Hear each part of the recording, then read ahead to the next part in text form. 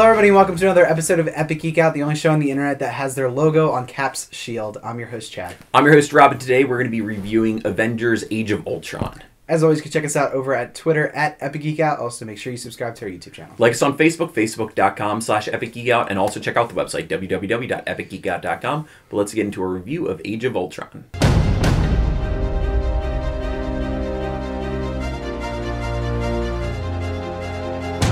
So today we're talking about a comic that's been out for a little while, but it's a series of 10 comics, Age of Ultron, which is obviously the namesake for the upcoming Avengers movie. Different than the comic. Which we have not read until we heard, the announcement that it was going to be Age of Ultron. So we thought, we need to check this out. And I believe they're all on the Marvel Unlimited app, too. They are close to being all on there. I think it's up to issue 8 we got to check out. Yeah. So, they're kind of releasing them, every 2 weeks, which is cool because they do their releases on a Monday, so it's like new comic day for me for some of the ones that I didn't get to read. And then Wednesday again. And then Wednesday again, exactly. So Age of Ultron deals with the villain Ultron, which is really famous in the lore. This is the first experience I've had with him, obviously. Yeah, actually me too. He's not a known commodity to me either. Yeah. Right, so it's an interesting kind of feel of like what we can expect from the movie. It's obviously a robot that kind of gets stronger as he's defeated and stuff like that. And he learns. It's an intelligence that keeps building, and it's in this story, Hank Pym, Ant-Man, he's the one who creates some. Movie's going to be different. Yeah, I mean, the movie's a separate whole bag of tricks there. But, this one kind of sees an alternate sort of Earth where the Avengers are sort of underground and trying to fight against Ultron. I don't want to spoil too much of the plot because I think that's half the fun, and that's kind of what I'll talk about. But we checked out, the first 8. We're kind of waiting to finish up the rest as they release them. But definitely something, it's a big series that just finished, I think, last year, early this year. So it's fairly new, but, not something we checked out. Yeah. I mean, we've been kind of behind on comics a little bit, I think. So we wanted to definitely talk about one. And this is one that they also just released on hardcover, too, so you can purchase the trade itself. That's cool. So what do you think of this? Yeah, I love this. I think Brian Michael Bendis is actually my favorite comic author now, at least with, the whole superhero genre. I think he writes it so well that people can jump right in and pick this up and you're going to understand. This is going to be a different timeline. It's going to be different things than, the movies or what you might know. But the ease of accessibility to these comics is right there. They're characters Right. They're in a dire situation and they need to be superheroes. You find out the ones who have, been killed already. The universe is just so realized in this that I think it is great, and it's a recommendation that I would have to get into the universe. I mean, the movies, everyone sees the movies, and I think this is a great way to kind of get into that. Obviously, the movie's going to be different. Because there's characters they can't even have. They don't have the rights. Exactly, which is, absolutely a thing. But, there's time travel involved in this. There's, characters who I wouldn't think would be working together, doing things. There's the effects of the time travel and, the future. It's really, really well done. So this is a high recommend for me, and I'm very excited. I keep checking, hoping that it's going to, the new ones are going to be released as I've been, staying current with it. So it's definitely, I think the art's great throughout it. I think, it's really enjoyable, and it shows how menacing Ultron can be, and it just gets me excited for the cinematic universe. Yeah, I mean, he's definitely pretty badass. Yeah, I say. I think this is the first comic that I've ever read that I felt like there were stakes. I don't know if you agree with that, but I do. I really felt like, and that's kind of unfortunate because it is an alternate world, so they can get away with that more so than if it was current canon. Nothing as bad as Secret Avengers, where it's we're just gonna make you forget this stuff. But it definitely I'm okay with offshoots as long as it's that, Yeah, for sure. It just felt so there were stakes and they were stripped down to absolute they were defeated pretty much, and they had to kind of rise up like phoenixes and be not superheroes. Bad Phoenix, no, good Phoenix, good Phoenix, and be superheroes and do superhero things with only what they had, and work as a team only what they had. And I mean, I thought some of the plot points where they're kind of trying to get at Ultron was really clever and inventive and, new and kind of fun. And it definitely felt like they were struggling to defeat an enemy, which is, again, something that's hard for comics when you have these these superheroes that they're all powerful, and how do you put them against a formidable foe? Whereas this, I felt like it really did well. So that's why I'm kind of excited for the movie because, if they kind of realize Ultron sort of in a similar fashion, I think that's kind of what he stands for, is being, the unbeatable force, so to speak. It definitely is going to bring way more stakes to the movie universe than I felt with the first Avengers, which is probably the weakest part of the first Avengers.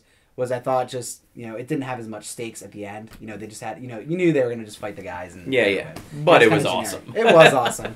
But I think this is more like, it's a face that's going to be menacing and scary to the world and also to the Avengers, which is awesome. Yeah. I also like the art. I thought the writing was decent. I mean, I wasn't blown away, but I also thought it was better than average for sure. And I also want to mention quick, it gave each character a moment to shine too. Yeah. Some lesser known characters had their moments, and it wasn't like it was just this wave of characters. It focused on a couple here and there, and then there was a team effort. So I thought that was really well done. Like, it allowed people to shine, which is hard when there's so many characters in it. Yeah, it's true.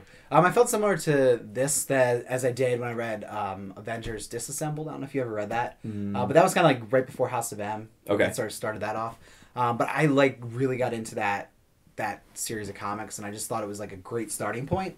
I also echo what you're saying, is like this is a really good starting point because it's kind of separate from the stories that are going on right now, but it's a self-contained thing that you can learn about all the superheroes that you've seen in the movies or you've heard of, ones, even, or new ones.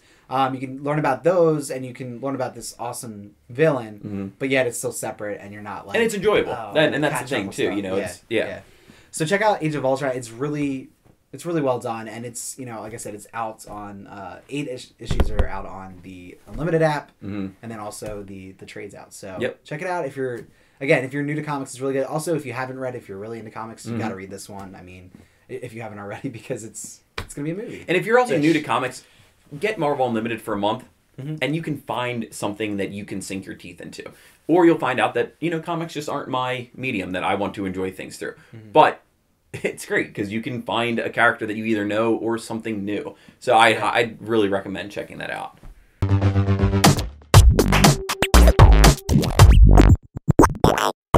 So it's that time to give some thanks for some awesome geek stuff. Rob, what's your thanks today? I'm going to thank a little charity. Definitely you should follow if you haven't already. They have a Facebook page, I'm sure, a website, whatever. It's called Extra Life, and every year they do a 24-hour, actually I believe this year it was 25-hour gaming marathon, where you get people to, it's kind of, like I said, a marathon, and it's to raise money for different children's hospitals.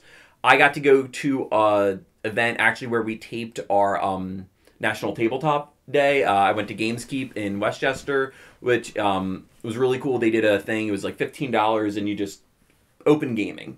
It's a really cool event. The money goes to charity, which is awesome. I believe they hit $4 million, which is incredible for, That's all nuts. These different children's hospitals.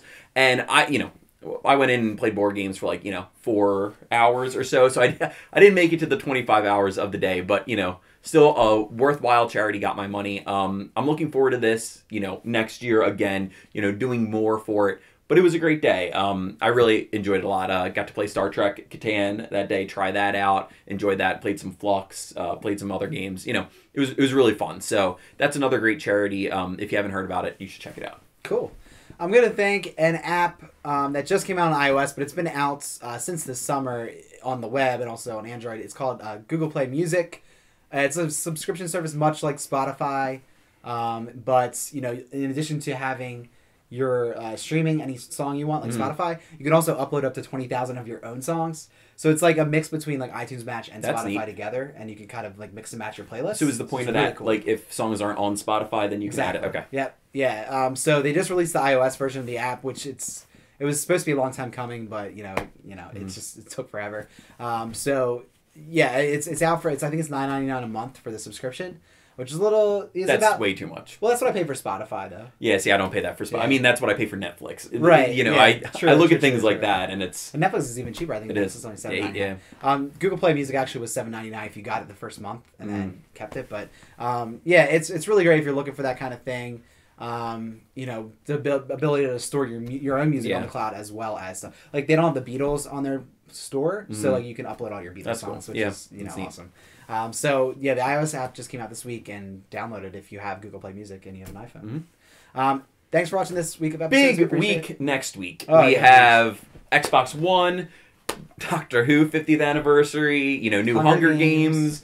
There's something else that I'm forgetting. It is a ridiculous big week of awesomeness. So we're going to be doing episodes, as many as we can, you know, for those different things. But, you know, we're going to be playing a lot of also Xbox. the Almost Human, which premieres tomorrow night. Tomorrow night, yeah. So crazy. Crazy. So check back next week for what we got for you. We appreciate you watching this episode. Let us know what you think in the comments below. If you're reading Age of Ultron, any other comics you're reading, we would love to hear about them because we're a little distant from comics. We haven't done it a lot lately, but we're definitely open to also, if you got a more. PS4, what are your thoughts? You know, we spent our money on the Xbox One, so, you know, let us know if we made a mistake one or of not. each so we could have but I needed the Xbox One. But then we can't play together. Yeah, so, exactly. Yeah. So we'll see you next time. Thanks for watching. We appreciate it. Tune in next time.